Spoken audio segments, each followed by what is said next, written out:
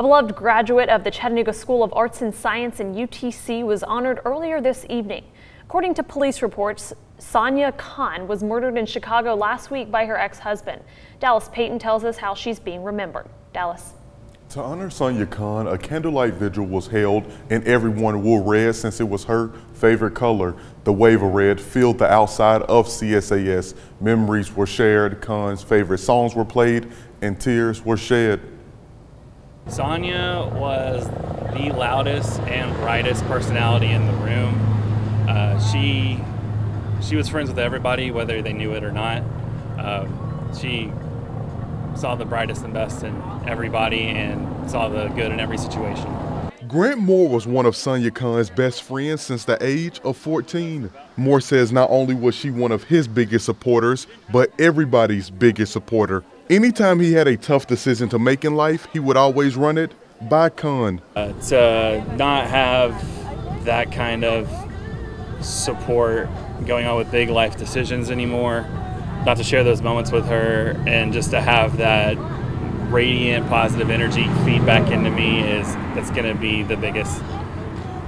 That's where I'm going to feel her absence the most. Moore says since her passing, it's clear to see what kind of impact she had on this community and across the country. Anyone who was just an acquaintance, somebody who just talked to her once, maybe an hour, maybe one weekend a couple days ago or a couple years ago, feels the loss.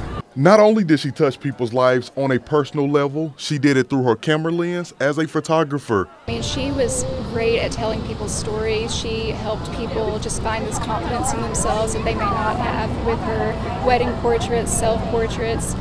Sometimes she would even just do portraits of people just for fun. Didn't really have to have a rhyme or reason to it. Kirsten Parker was a good friend of Khan. They met back in 2015 when joining UTC's Omega Phi Alpha sorority. After graduation, Parker says their bond became even stronger. I think what I'll miss the most is having just one of the most supportive and encouraging friends to call. I'm going to miss her, just the confidence she inspired in so many people, and I think I'm going to miss her work. I'm going to miss getting to hear all that she's experienced, getting to share about the world to other people.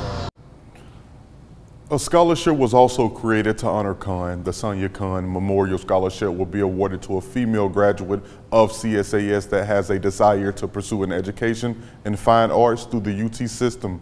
In studio, Dallas Payton, Local 3 News.